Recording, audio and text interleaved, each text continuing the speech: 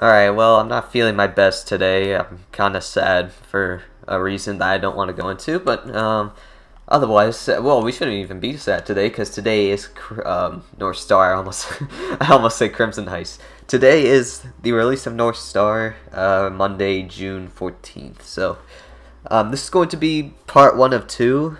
This is where I'm basically just going to be reacting to, I guess, the battle pass and like all the cosmetics and stuff, and also I guess we could look at the changes too.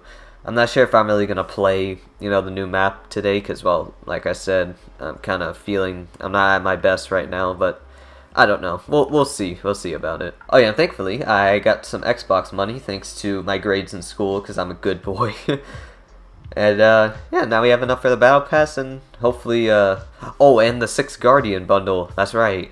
I forgot about that, actually. Okay, so for about an hour now, I've waited. The update was at 10 a.m. Now it is 12 p.m. It took, well, they said it would take like an hour, so I mean, yeah, but no, since the update was at 10, then the maintenance should have ended at 11, but now it's 12 p.m. Wow, they still haven't fixed that yet, surprisingly. Oh, okay. Fucking finally, 76 days. I think they said this battle pass would last today, June 14th through August 30th, so that's pretty much the entirety of this summer. So yeah, it's gonna be a lot. So okay, so it's the same as last season. You buy the battle pass, you get Thunderbird, and you can also get, you know, the premium pass, which gives you like 15 tiers or something. You also get this bundle. I don't know if it's gonna, ooh, that's a weapon skin. Oh, that's for Frost. So there's a 3D skin for Ash. Okay, damn it. Dude, speaking of money, I have so much games that I need to buy this year, like Battlefield, F1 2021, R6 Extraction, Forza Horizon 5. I'm really excited for that. And like maybe Halo Infinite. So like 5 games, roughly 5 games I gotta buy this year. Thankfully I have lots of money, so I can pay for it myself. So yeah. But I'm also gonna try and work hard. Okay, there we go. That's added. And now we shall buy it. There you go. There's Thunderbird.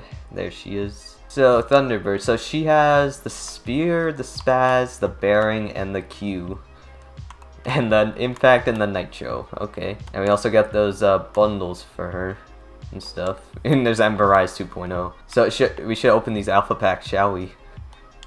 See what we get. Okay, fair.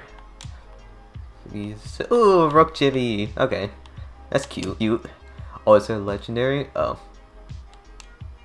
Okay, what is this? Shadowbrine? Oh god. Why does it look like a straight out Call of Duty ghost? For Christ's sakes. I'm not sure if I'm going to be using that. Is it legendary? It is. Moo! Modern headed wrap. Okay. I mean, I wanted like a headgear or uniform, so I guess I could take it. No, I mean, to be fair, Nomad is actually in this art right here. I think that's her on the right, I believe. So yeah. Oh, and actually, let's go to the store. Do they have the 6th Guardian bundle? I heard there was, yeah, they do. Yeah. So apparently if you buy this, which I encourage you to buy, all of the profits will go to Stack Up, which is actually a charity which supports veterans through gaming. And when I was watching the live stream yesterday, I believe, or Saturday, I forget, you know, it looks like a really nice charity. Yeah, a really nice charity. Like, they really support the veterans through gaming, and I encourage you to go check it out. I'll have a link in the description below. But I also encourage you to buy this, which I will actually buy it in a second. Oh, I forgot to look at the seasonal skin. I'm actually stupid. I'm stupid. Might as well look at it on the spear here. Okay, I might have to buy a little bit more R6 credits, or I could just grind. I don't know. So this is what it looks like. Wisdom and Hospitality. This is another great seasonal skin. Not even gonna lie. It gives me vibes of Skull Rain and like Velvet Shell and Red Crow a little bit. I definitely like this. I also like how, like, you can see right there, the colors like kind of blend. It's like green and then it turns into like a dark purple, dark blue right there on the back. And then it also says used only in case of emergency, year 6 season 2 weapon. So, oh, not too bad. We got another great seasonal skin. I miss when we had like 3 or 4 seasonal skins. Now we just get 1, but I think it's for the best, honestly, seeing how, you know, Neon Dawns was alright with the gold impact, but then, like, Crimson Heist with the kind of like Black Ice Volcano one, and now this one looks really, really sick. I'm gonna have to get this one, too. Maestro, oh my god, I couldn't even pronounce his name. Ooh. Well, hello there. That's Frost, oh my. Not gonna lie, she's looking cute. Oh, what is wrong with me? Then there's this one. Oh, I forgot I had the puppet headgear. This one actually is not even too. Oh, wow. Okay, that's pure Canadian right there. I like the flannel part of that. That looks really nice. The puppet headgear makes this look so. Bruh. Oh my god. But I actually like this. I'm gonna equip that. That looks very nice. Oh, fucking rat. Oh, they gave my boy some cosmetics finally. Taiga Crossing? Oh, that looks so nice. Finally, they gave him some good cosmetics. My favorite German boy, next to Sebastian. Ayana, she's got the snake skin. Not thick enough, though. Not thick enough. Longbow. This is that one. Oh, man. It's a crossbow, but it's like vigils. Oh, my god. It would be really cool if you could actually have like a firing mode on this where it actually shoots arrows and stuff. You can have a select fire mode of bullets and then arrows. That would be so sick. Okay, Frosted Moss. Okay, that's disgusting. Search and rescue. Ooh, I like this. Oh, that's gonna be definitely worth grinding for. That's gonna be so awesome to grind for. Man. Okay, a lot of good cosmetics. Oh, and then you also get bonus alpha packs for that. Once you reach tier 100, you also get bonus alpha packs. Oh, and there's also a knock uniform, which is disgusting. I don't like that. But a lot of good stuff in this battle pass, I must say. The designers at Ubisoft, you know, fucking props to them. They're really making some good skins so far and stuff. I really do like that. That's pretty awesome. Alright, here we go. Here's Flash Hider. Okay, that seems a little better, yeah.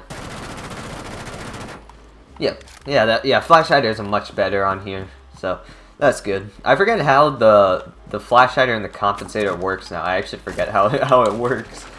I'm not sure if Flash Hider like makes the horizontal recoil reduced, or if it makes like the up and down recoil reduced. I'm not sure. I forget. Okay, yeah, that felt much better than the last try, I should say.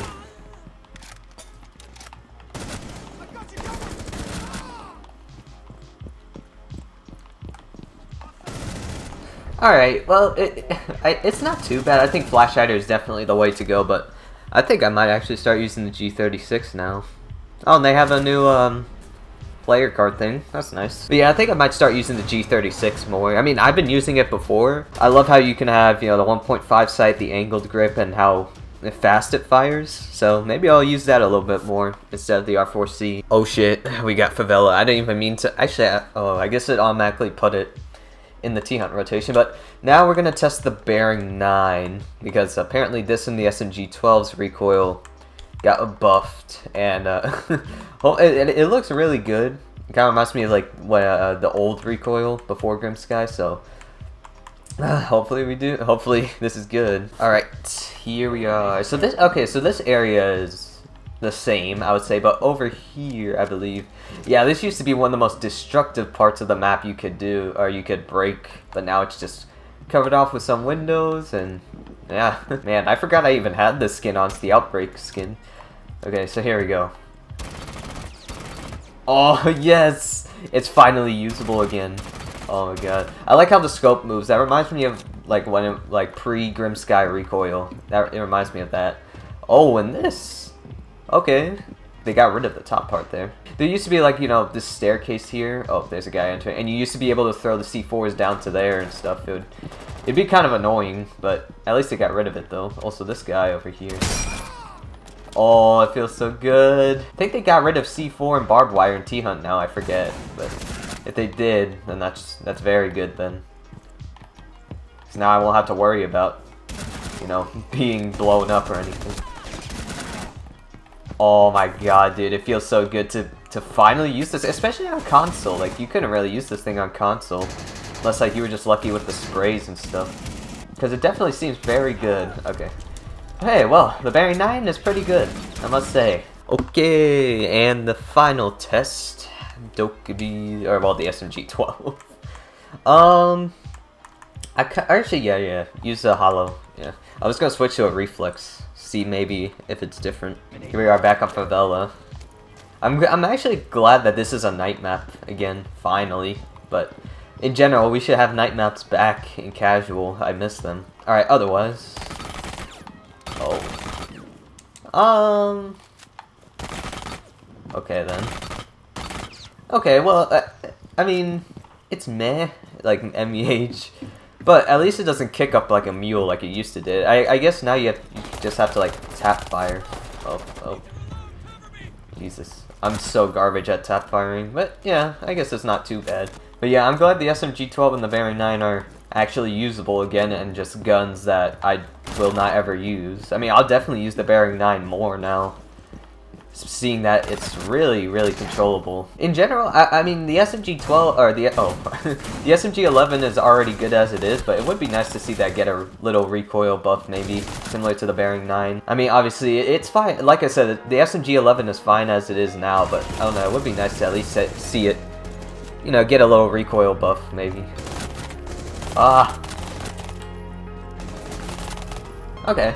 I mean, it's not like the Bearing 9 where you can just spray and stuff. You kind of have to tap fire it, which is fine with me. I guess I should get better at tap firing.